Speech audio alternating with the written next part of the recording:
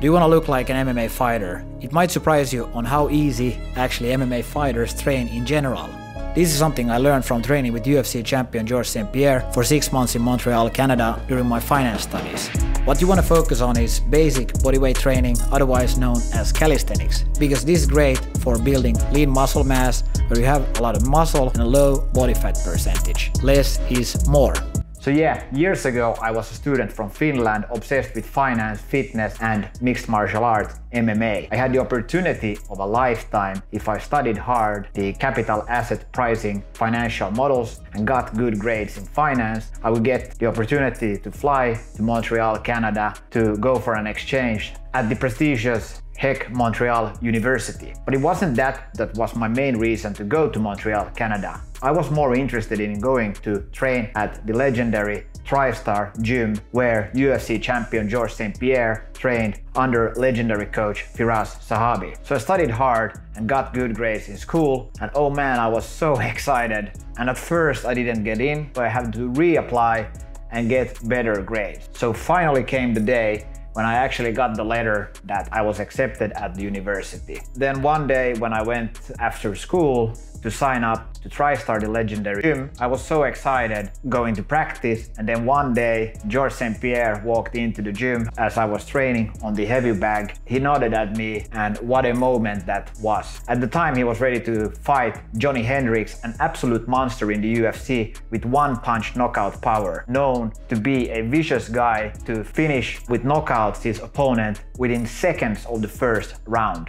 I knew that it was really an interesting time to see George in person. I remember that not all practices were available for everyone, but somehow I managed to sneak into the pro MMA, and the class was very strict. No one was allowed to film any sparring, and on the whiteboard you could see a list of names of monsters that GSP was about to spar, like Rick Story, Rory McDonald, if I remember correctly. Also Lam, one of the most decorated Muay Thai fighters in the world, were present there to help out George with Johnny's knockout power. But yeah, Lam, despite being an absolute monster Muay Thai fighter, was actually a really nice guy. Someone who I actually got to train with years later in Thailand. But anyways, back to Montreal and the training classes at TriStar. So me just being there, a random kid, and I got to train with legendary elite fighter and the legend himself, Georges St-Pierre. Not every practice was of course with him,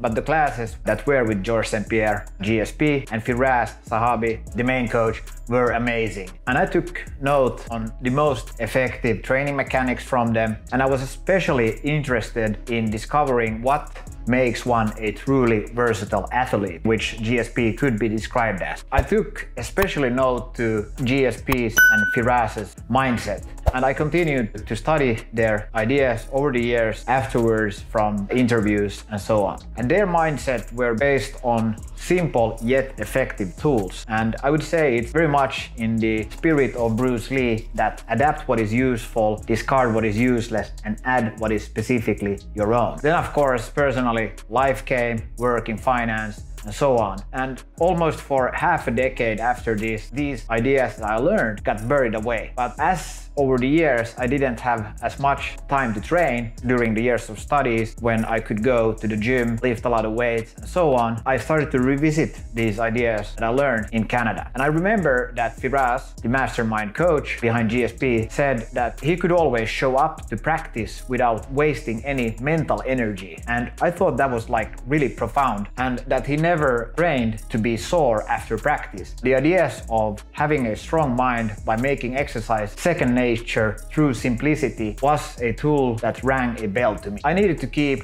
my health in my busy life. So here's what I learned and how I actually applied the teachings into my life. So first of all, mental toughness. In addition to a less is more approach to training, the mindset of a champion was really surprising to me. That despite being the greatest of all time, GSP's biggest strength but also weakness was his obsessive mind. I think the biggest reason to GSP being able to channel his obsessing nature was thanks to his coach Firas. He had some real nuggets on the importance of finding ways to take pressure off expectation. And I think we can apply this also into our own lives. GSP always felt a huge pressure and fear before a fight. Other fighters felt positive, so it's really dependent on the fighter that how the individual perceives a situation. You could, for instance, perceive a meeting stressless. Another person in the meeting could be sitting right next to you and feel extremely tense and stressed. I think GSP actually said in one interview that the trick that he used to take some pressure off was to think how insignificant he is in the universe. For instance,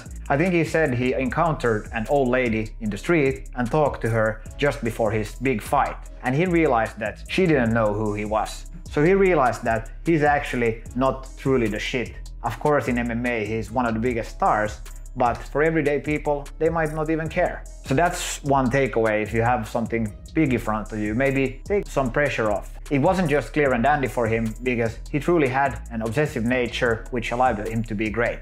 Also, his obsession of a loss against another fighter from the past was a great example that he had to deal with. So in the past, he embarrassingly got knocked out by Matt Serra, one of the biggest upset fights in UFC history. And to come over this loss, which a fight he should have won, because he was a lot more skilled, but he started to believe into his own hype. His coaching team or a psychologist had him carry a brick around everywhere he went. And he just carried around the brick. At first it felt heavy, but if you of course carry around the brick every day, you will realize it's pretty heavy to carry around and you're better off just get rid of it and start thinking about what's important for you. So that's a great lesson that you can think about, that you release the brick and start looking towards your goals and future. And you can just take the brick and throw it in the river. Now, of course, it might sound stupid, but you releasing this brick and negative energy can have a huge impact. Maybe you don't literally have to carry around a brick, but getting over your hurdles can help you get focused on your goals. So on this carrying a brick around mentality, maybe it's not just that easy to get over some hurdles that you have. And Firas Zahabi has talked about Marcus Aurelius saying, check yourself when you see yourself becoming negative, see how fast you can bring yourself back. So yeah, fighting is not just physical, it's also mental.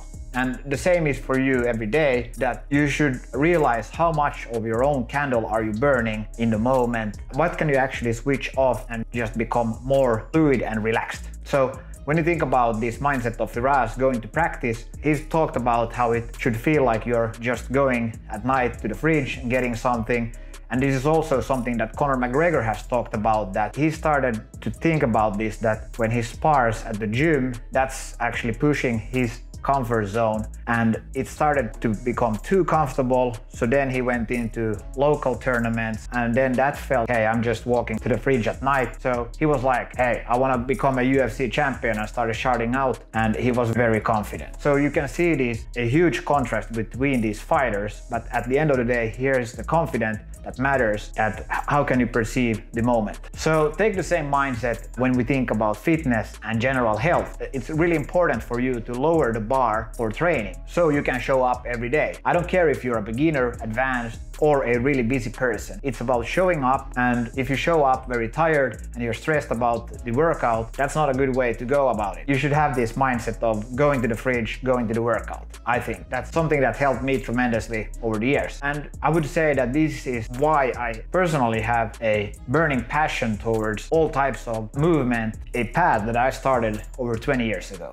And I think exercise is really important as we sit so much every day. And there's a huge surge in people being overweight in general. To me personally, calisthenics has been the best choice. It doesn't take too much time.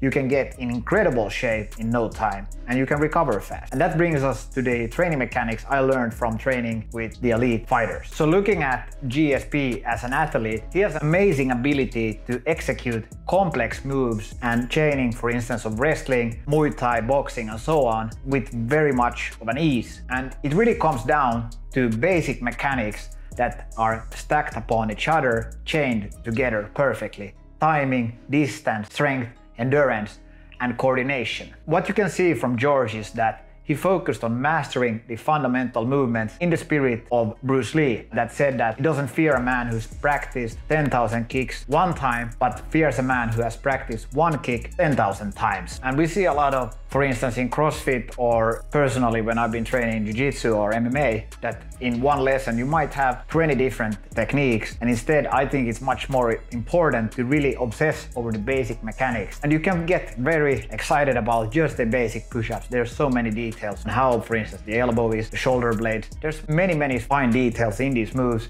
You don't have to rush through them. So that's what I think, that before moving on to more advanced techniques, start with the basics. The advanced moves are built upon the basics. So over the years, personally, I've been obsessed over the 80-20 rule. That's how this channel actually got born.